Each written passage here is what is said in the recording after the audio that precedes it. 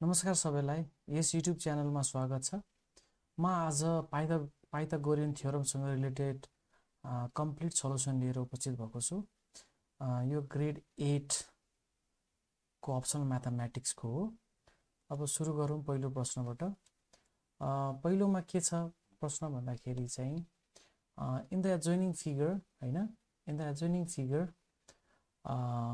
Area of square A is 17 centimetre square.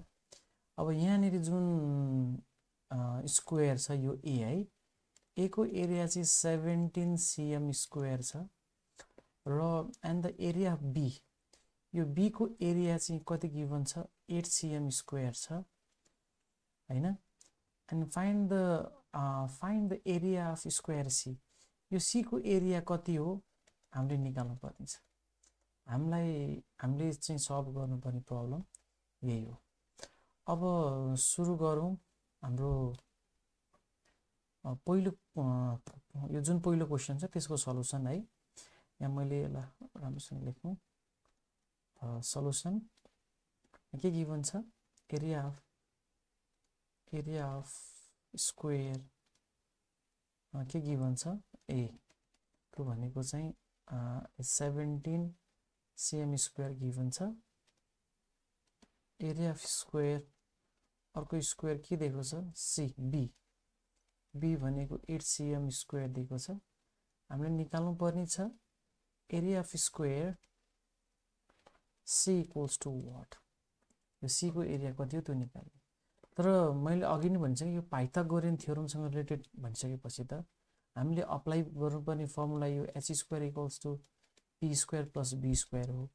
यो H स्क्वायरले के भन्छ भन्दाखेरि चाहिँ जुन चाहिँ साइड हाइपोटेन्युज हो नि हैन, जुन चाहिँ साइड हाइपोटेन्युज हो, जस्तो कि यो ट्रायंगलमा हैन, यो ट्रायंगलमा हाइपोटेन्युज भनेको यो हो भनेपछि यो साइडको स्क्वायर भनेको चाहिँ यो साइडले चाहिँ एउटा स्क्वायर रिप्रेजेन्ट गर्छ, त्यसको स्क्वायर हो भन्न खोज्या। बुझ्नुभयो नि तपाईहरुले हैन। यो एच स्क्वायर भनेको यो पी भनेको छ भनेपछि परपेन्डिकुलर भनेको चाहिँ यो साइडलाई मान्नु हामीले भनेपछि त यसले स्क्वायर एउटा होल्ड गर्छ, त्यसको एरिया भन्न खोज्या। र बी स्क्वायर भनेको चाहिँ यो बेस हैन, त्यसले चाहिँ होल्ड गर्ने साइड, यो चाहिँ बी स्क्वायर। यसले बुझ्नु पर्ने भने चाहिँ हामीले यो कन्सेप्ट लगाउनु। हामीलाई के थाहा छ अब पाइथागोरियन थ्योरम अनुसार बाइ पाइथागोरियन थ्योरम हेर्नुस् है, पाइथागोरियन थ्योरम अनुसार हामी के लेख्न सक्छौं, यो H square equals to P square plus be square. र यो फिगरमा एबी भनेको चाहिँ हाइपोटेन्युज भनेको त यो सी वाला छ नि त, त्यही भएर म के लेख्छु C square equals to perpendicular भने ए छ हैन, यसलाई ए स्क्वायर प्लस बी स्क्वायर भनेको चाहिँ 8, यसलाई म बी स्क्वायर गर्ने बेसलाई। बुझ्नु भयो कि भएन? यो चाहिँ हामीले स्क्वायरको कुरा गरेका छौं है। एरिया अफ स्क्वायर सी को होल स्क्वायर भनेको चाहिँ area of A plus area of be भनेको छ। और एरिया अफ सी स्क्वायर भनेको ए भनेको कति छ 17 cm स्क्वायर एन्ड बी भनेको कति छ 8 cm स्क्वायर। और C square equals to 17 plus 8, it is 25 cm square. It means the area, therefore area of square C is कति छ 25 cm square, किनकि हामीले युनिट सेम मा दिएको छ त्यही भएर है। हजुरले बुझ्नु भयो होला। अब next question, 3 square exactly surround a right angle triangle. The area of on two similar sides are this and this. Work out the area of the third square भनेको छ। यो क्वेशन ठ्याक्कै जुन हामीले अघि गरेका थियौं सेम त्यहीसँग रिलेटेड छ। एउटा चाहिँ राइट एंगल ट्रायंगल छ रे हैन, यो राइट एंगल ट्रायंगल चाहिँ तीनवटा स्क्वायरले ठ्याक्कै एक्ज्याक्टली हुन्छ भनेको छ। एउटा यो भयो हैन। अब यसलाई अर्कोले गरौँ, अर्को कलरले रिप्रेजेन्ट गरौँ, तपाईहरुलाई बुझ्न सजिलो हुन्छ। एउटा चाहिँ यो साइड छ हैन। अब अर्कोलाई चाहिँ म कुन युज गर्छु, ब्लू युज गर्छु ल। अर्को साइड चाहिँ यो छ, यो सबै स्क्वायरै हो है हजुर, तपाईहरुले त्यसरी बुझ्दिनु होला। ओके, यो एउटा स्क्वायर हैन, अनि अर्को यो चाहिँ अर्को स्क्वायर छ, एउटा स्क्वायर छ र अर्को स्क्वायर के छ, यो छ है, यो तीनटा स्क्वायर छ। अब हामीलाई के भनेको छ, यो तीनटा स्क्वायरमा चाहिँ the area of to smaller. अब यो राइट एंगलको अपोजिट त एकदम ठुलो भइहाल्छ है, यो त ठुलो छ नि त। अब यो सबै स्क्वायर है, यो चाहिँ स्क्वायर हो, यो साइड यसरी दुईटा भए तपाईले बुझ्नुहुन्छ होला, स्क्वायर भनेर तीनटा, एउटा दुईटा तीनटा 1 2 3 यो तीनटा भइहाल्यो। र यसमा चाहिँ के भनेछ, टु साइड, ल मानौं यो चाहिँ 12 cm स्क्वायर छ रे, यो चाहिँ 5 cm स्क्वायर छ। हामीलाई यो थर्ड साइड सरी यहाँ 12 cm, मैले यो 12 जुन लेखेँ नि त्यो हुनु हुँदैन है, यो 12 चाहिँ यहाँनेरि यो 12 हुनु हुँदैन, तपाईले बुझ्नुभयो नि। किन भन्दाखेरि चाहिँ ठुलो भनेछ नि एउटा 5 अनि अर्को चाहिँ यो कति छ, यो चाहिँ 12 यहाँनेरि। क्वेशनले भनेछ the area on to smaller side भनेछ नि त, दुईटा यो ठुलो चाहियो, यसको एरिया चाहिँ के हो हामीले निकाल्नु पर्छ। यहाँ सिधै लेख्ने बाइ पाइथागोरियन थियोरम अनुसार के लेख्न सक्छ हामी, एरिया अफ 30 स्क्वायर भनेको यो बी हो है। यो चाहिँ कसरी हुन्छ भन्दाखेरि area of first small square plus area of second small square, यसको है एरिया फर्स्ट स्क्वायर कति छ, ल 12 cm square, area of small कति छ 5 cm स्क्वायर भनेपछि कति पर्यो, कति भयो पर्यो, कति भयो 17 cm स्क्वायर। भन्नाले ठुलो यो जुन स्क्वायरको एरिया चाहिँ कति छ अरे 17 cm स्क्वायर। म हजुरहरुको माझमा चाहिँ एउटा दुईटा तीनटा चार पाँचवटा भेराइटी क्वेशन लिएर आएको छु है, यो पाइथागोरियन थ्योरमसँग। यदि तपाईले सल्भ गर्न सक्नु भयो भने चाहिँ अलमोस्ट सबै पाइथागोरियन थ्योरमसँग रिलेटेड क्वेशनहरु हजुरहरुले गर्न सक्नुहुन्छ। अब थर्ड भेराइटीमा जाउँ। From the given figure find the length of unknown side भनेको छ। म यसमा यो फर्स्टको चाहिँ ल फर्स्ट फिगरको गर्छु हैन। यसमा लेन्थ अफ अननोन साइड भनेको छ। लेन्थ अफ मैले के गर्ने, यो एबी लाई मैले बेस माने, यो 40 सेन्टिमिटर छ र एसी लाई मैले परपेन्डिकुलर माने, एसी लाई परपेन्डिकुलर, यसको मेजरमेन्ट कति छ 9 सेन्टिमिटर र हाइपोटेन्युज BC longest side opposite to 90 degree, 90 डिग्रीको अपोजिटमा छ, त्यही भएर यो चाहिँ हाइपोटेन्युज त कति छ बीसी छ। हाम्रो यो बीसी निकाल भनेको छ भने चाहिँ हाइपोटेन्युज निकाल्नु पर्यो। यहाँ पनि के हो, बाइ पाइथागोरियन थ्योरमबाट हामी के गर्न सक्छौं, त्यो भनेको h square equals to p square plus b square, और h you write the measurement of the sides हैन। p भनेको ac स्क्वायर र बेस भनेको के सपोज गरेको छु मैले ab होल स्क्वायर। यसलाई सल्भ गर्दैछौं। ac स्क्वायर भने के छ भनेपछि यो 9 सेन्टिमिटरको स्क्वायर, ab भनेको कति छ h 40 सेन्टिमिटरको स्क्वायर, यो कति हुन्छ h 81 cm स्क्वायर। अर्को यो कति छ इस 40 सेन्टिमिटरको चाहिँ स्क्वायर भने कति हुन्छ हजुरलाई थाहा छ नि हैन। Correct, that is 1600 cm square. यो भने कति भयो 1681 cm स्क्वायर छ। हाम्रो बीसी स्क्वायर को लेन्थ कति आयो 1600 यति आयो। और यसलाई फर्दर सल्भ गर्यो भने के हुन्छ, बीसी भनेको चाहिँ √1681 cm स्क्वायर। अब 1681 को चाहिँ हामीले स्क्वायर रुट निकाल्यौं भने कति हुन्छ, दैट इज 41 स्क्वायर, और बीसी इक्वल्स टु 41 सेन्टिमिटर को whole square. Therefore BC equals to कति भयो, यो 41 सेन्टिमिटर भयो। So the length of unknown side, the length of unknown side is कति is 41 सेन्टिमिटर। आशा छ हजुरले बुझ्नुभयो। यो सेकेन्ड पनि हजुरहरूले गर्न सक्नुहुन्छ है सिमिलर यो प्याटर्नमा। अब अर्को फोर्थ भेराइटीको छ prove that the sides with measurement 68 cm, 285 cm and 293 cm are sides of a right angle triangle. एउटा फिगर ड्रा गरी हेरौँ ल। फर्स्टमा एउटा फिगर ड्रा गरौँ। फिगर भन्दा पनि फिगरै ड्रा गरौँ र यसमा सबैभन्दा लङ्गेस्ट साइड जुन छ मेजरमेन्ट छ त्यो चाहिँ हाइपोटेन्युज हुन्छ। यहाँ सबैभन्दा एकदम ग्रेटेस्ट भ्यालु भएको भनेको 293 छ। यो साइड 293 सेन्टिमिटर भयो र यसमा चाहिँ अब अर्को साइडलाई मैले यसलाई 285 सेन्टिमिटर सपोज गर्ने र अर्कोलाई 68 सेन्टिमिटर सपोज गर्ने। यो फिगर चाहिँ एक्ज्याक्ट होइन है, यो फिगर एक्ज्याक्ट नै त स्याम्पल फिगर मात्रै हो, त्यो तपाईले बुझिदिनु होला। अब यहाँ हेरौँ सल्युसन।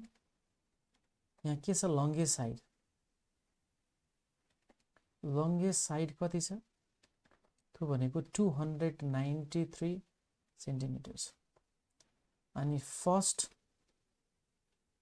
स्मल साइड कति छ द्याट इज 68 सेन्टिमिटर।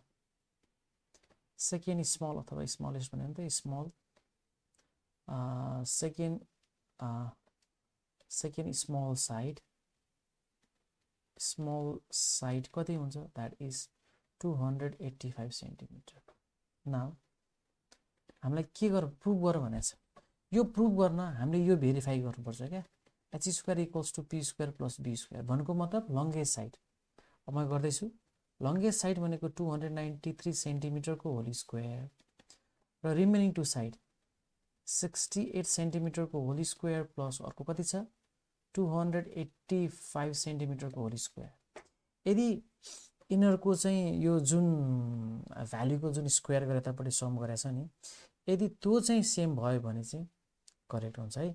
293 को चाहिँ स्क्वायर कति हुन्छ 293 इन्टु 293 त्यो भनेको सरी यस 293 इन्टु 293 भनेको 293 इन्टु 293 द्याट इज यो हुन्छ हाम्रो 85,849 cm स्क्वायर। अब 68 को स्क्वायर गरौँ त्यो कति हुन्छ 4,624 cm स्क्वायर, किनकि युनिट यहाँ हामीलाई सेन्टिमिटर दिएको छ त्यही भएर है। अब यहाँ अर्को के छ 285 into 285 it is 81,225 cm square, or let me write this one 85,849 cm square equals to यो 4,624 प्लस हाम्रो यो 81,255 गर्यो भने यसको सम कति हुन्छ 85,849 cm square. This is true. That means Pythagoras theorem is true for given measurement. Given measurement. Therefore, हामी के लेख्न सक्छौं? Therefore, 68 centimeter and then 285 centimeter and 293 are 93 centimeter are the sides of right, okay, let me write properly, of right angle triangle. यो भयो है। अब अर्को variety छ, यो चाहिँ फिगरमा छ है, यो फिगरमा छ, हजुरहरूले हेर्न सक्नुहुन्छ। यो फिगरमा हेर्नुस् त के दिएको छ, यसलाई यो यहाँ ट्री छ एउटा हैन, ट्रीलाई टीआर ले रिप्रेजेन्ट गरिएको छ अनि ट्रीबाट एउटा पोइन्ट छ त्यो त्यही ग्राउन्डमा, त्यो लेन्थ चाहिँ 240 मिटर छ र यो ई बाट त्यो ट्रीको टपमा चाहिँ टपको डिस्टेन्स चाहिँ कति छ, 289 मिटर छ। राइट एंगल भइहाल्यो। हामीलाई के भनेको छ यो हाइट अफ द ट्री यो कति हो निकाल्नुस् भनेको छ सल्युसन के गिभन छ हियर सिधै गरौँ ल अब यो हाइपोटेन्युज भनेको इज टीई तपाईले बुझ्नु होला नि राइट एंगलको अपोजिट त हाइपोटेन्युज हो नि त त्यो कति छ 289 मिटर छ अब बेस मैले आरई लाई माने त्यो कति छ 240 मिटर छ अब हाइट भनेको टीआर यसलाई हामी परपेन्डिकुलर गरौँ हाइटलाई एच नलेखिकन के गरौँ भन्दाखेरि चाहिँ यसलाई चाहिँ के गरौँ यो चाहिँ p perpendicular equals to what by using के गर्दै छौं पाइथागोरस थियोरम हामी पाइथागोरस थियोरम युज गर्दै छौं भनेको त्यो के हो हाइपोटेन्युज को स्क्वायर यो साइड को स्क्वायर भनेको चाहिँ अनि यो परपेन्डिकुलर को स्क्वायर प्लस यो बेस को होल स्क्वायर और हामीलाई यो टीआर को होल स्क्वायर निकाल भनेको छ हैन त्यो भनेको यो पनि लेखौं h square equals to p square plus b square अनि और यो लेख्दा सजिलो टीआर स्क्वायर भनेको के हुन्छ t को स्क्वायर माइनस re को के हुन्छ स्क्वायर हुन्छ यसलाई सल्भ गरौँ ल t भनेको कति छ इट्स 289 मिटर को होल स्क्वायर re भनेको कति छ 240 मिटर को होल स्क्वायर अब 289 स्क्वायर 289 को स्क्वायर भनेको कति हुन्छ इट्स 83,521 मिटर स्क्वायर र अर्को छ 240 को स्क्वायर त्यो भनेको कति हुन्छ 57,600 मिटर स्क्वायर यदि हामीले यो सबट्र्याक्ट गर्यो भने कति हुन्छ 83,521 माइनस 57,600 गर्यो भने यसो कति हुन्छ 25,929 मिटर स्क्वायर आउँछ और यो टीआर भनेको के हुन्छ अन्डर रुट 25,921 यो मिटर स्क्वायर भित्रै हुन्छ अब के छ भन्दाखेरि चाहिँ हाम्रो स्क्वायर रुट निकाल्नु परिन्छ कतिको 25,921 को स्क्वायर रुट भनेको यो कति हुन्छ it is the square of 161 metre को होल स्क्वायर यो कति हुन्छ therefore tr equals to 161 meter so the height of the tree the tree is कति छ 161 मिटर हजुरले बुझ्नु भयो हैन त हस् त आजलाई यति आशा छ हजुरहरूले यो सल्युसन यो कम्प्लिट सल्युसन पाइथागोरियन थ्योरम को बुझ्नु भयो यदि केही बुझ्नु भएको छैन भने हजुरहरूले ले चाहिँ आफुले के एक चीज बुझेको हैन भन्ने कुरो चाहिँ कमेन्ट सेक्सनमा लेखिदिनु होला हजुरहरूको जुन बुझ्नु भएको छैन त्यसलाई म फेरि राम्रोसँग बुझाएर अर्को भिडियोमा चाहिँ यसको के बुझ्नु भएको छैन त्यो चीज म लिएर आउँछु आशा छ हजुरहरूले यो भिडियो पहिलेको भिडियो जस्तै माया गर्दिनु हुनेछ यदि हजुरहरूले यो च्यानल सब्स्क्राइब गर्नु भएको छैन पहिलो चोटी हेर्दै हुनुहुन्छ भने हजुरहरूलाई यो च्यानल सब्स्क्राइब गर्न म अनुरोध गर्दछु यो च्यानलमा चाहिँ कम्प्लिटली हाम्रो म्याथमेटिक्ससँग रिलेटेड कन्टेन्टहरु आउँछ म सधैं नै भन्ने गर्छु अब म्याथमेटिक्स अथवा गणित